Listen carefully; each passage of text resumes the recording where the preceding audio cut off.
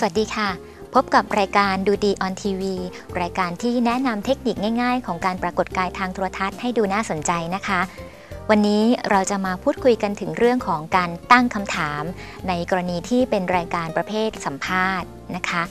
เรามีหลักการอยู่ไม่กี่ประการเกี่ยวกับการจัดรายการประเภทสัมภาษณ์นะคะปกติแล้วเนี่ยบางทีพิธีกรอาจจะไม่ได้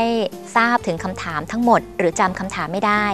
เราสามารถใช้กระดาษนะคะหรือมีโพยเล็กๆสำหรับการอ่านคำถามได้นะคะเราก็จะหยิบคำถามนั้นขึ้นมานะคะแต่ไม่ใช่ก้มหน้าก้มตาอ่านนะคะเราก็อาจจะถือไว้ประมาณระดับที่สามารถมองเห็นได้ไม่ยกสูงมากนะคะแล้วก็ไล่ตามคำถามไปลักษณะของการตั้งคำถามนะคะครั้งแรกสุดของการพบผู้ร่วมรายการเนี่ยอันดับแรกเราควรจะแนะนำผู้ร่วมรายการให้กับผู้ชมได้รู้จักซะก่อนนะคะไม่ควรให้ผู้ร่วมรายการแนะนำตัวเองเป็นอันขาดเช่นไหนแนะนำตัวซิชื่ออะไรมาจากไหนมีความเด่นอะไรข้อมูลเหล่านี้พิธีกรควรจะเป็นผู้ทำการบ้านมาก่อนนะคะคือแนะนำให้ผู้ชมทราบก่อนว่าบุคคลที่จะมาร่วมรายการเราเป็นใครหรือมีความเด่นประการใดบ้างนะคะเช่นถ้าเป็นนักวิชาการหรือคณาจารย์หรือผู้บริหารในหน่วยงานเราก็อาจจะบอกว่าท่านดำรงตำแหน่งอะไรหรือท่านมีความเด่นในด้านใดผลงานวิจัยที่เด่นรางวัลที่ได้รับมีอะไรบ้างนะคะพิธีกรควรจะเป็นผู้กล่าวไม่ใช่ให้ผู้ร่วมรายการเป็นผู้แนะนำตัวเองนะคะจากนั้นก็เริ่มดำเนินรายการตามคำถามที่เราเตรียมไว้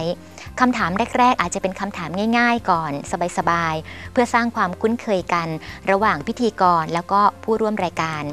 รวมถึงระหว่างผู้ชมกับผู้ร่วมรายการด้วยให้รู้จักกันมากขึ้นว่าบุคคลท่านนี้เนี่ยมีความน่าสนใจอะไรบ้างนะคะจากนั้นเราก็ดำเนินคำถามตามที่เราเตรียมไว้นะคะซึ่งควรจะเป็นคำถามที่มีการลำดับถ้อยคำที่ชัดเจนเช่นถ้าเป็น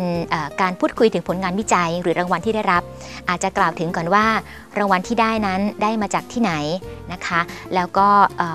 มีความเด่นมีเอกลักษณ์มีความน่าสนใจอย่างไรแล้วก็ให้เล่าถึงความเป็นมาของงานดังกล่าวนะคะถ้าเป็นผู้บริหารอาจจะให้ท่านพูดคุยถึงการทำงาน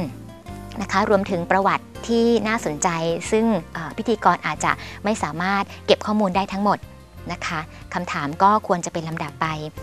พยายามหลีกเลี่ยงคำถามประเภทใช่ไม่ใช่หรือคำถามที่ตอบแค่เป็นตัวเลขเป็นคำแล้วก็จบนะคะหรือที่เราเรียกว่าเป็นคำถามปลายปิดไม่ควรจะถามนะคะเพราะว่ามันทำให้เรื่องราวไม่เดินนะคะถามปุ๊บแล้วก็จบแล้วถามอะไรต่อมันก็ดูเหมือนบรรยากาศมันก็จะเป็นการถามตอบไปคำถามควรเป็นคำถามประเภททำไมอย่างไรคิดอย่างไรนะคะผู้ตอบจะได้มีแนวทางในการตอบที่กว้างแล้วก็ตอบได้ยาวได้เยอะมากขึ้นนะคะที่สำคัญคืออย่าลืมว่าต้องมองผู้ร่วมรายการตลอดเวลาด้วยนะคะ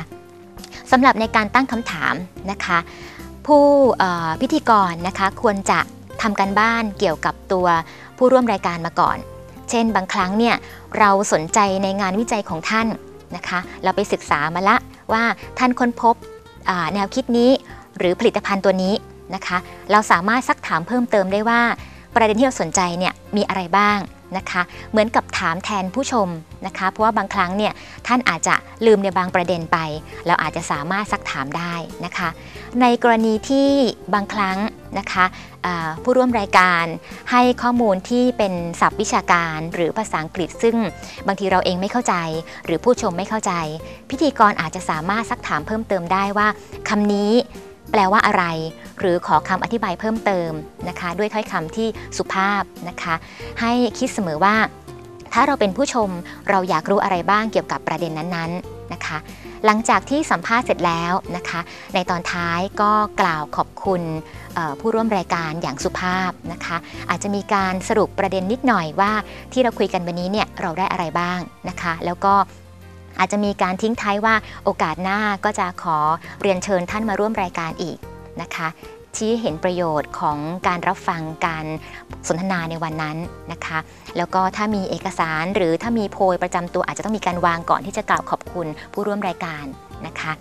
เหล่านี้ก็เป็นเทคนิคในการตั้งคำถามนะคะที่สำคัญคือทำการบ้านเกี่ยวกับผู้ให้สัมภาษณ์ สร้างบรรยากาศสร้างความคุ้นเคยไม่รู้สึกว่าเป็นการซักถามที่เป็นทางการนะคะให้พูดคุยเสมือนว่า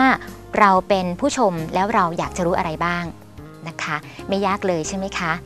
ขอให้ทุกท่านมีความสุขกับการได้ออกรายการโทรทัศน์นะคะพบกันใหม่โอกาสหน้าค่ะสวัสดีค่ะ